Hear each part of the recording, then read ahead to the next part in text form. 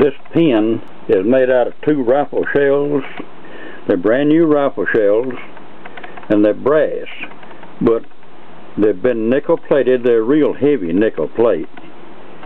Now the tip is gold plated, not just gold colored. It's really gold plated, and the pocket clip is in the shape of a lever action rifle, and it's gold plated.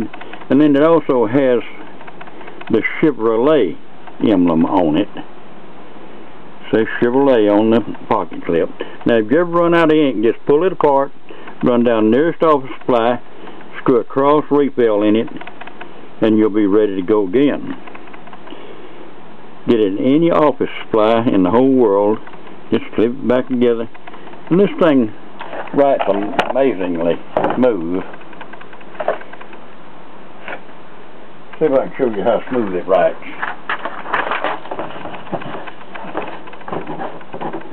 It's got a black refill in it. I like black. Writes real smooth. Now, this is I make these pens one by one. I take great pains in making them. And you're not going to wear that pen out. You give that pen to your grandson, and then he can give it to his grandson. He could be using it. They can be using that pen long after you and I are gone. I was trying to turn it around there so you can see the Chevrolet. Chevrolet, nickel plated shells, and they're brass. They're real rifle shells, heavily nickel plated, and you can have it engraved. It looks real nice when it's engraved with your name on it.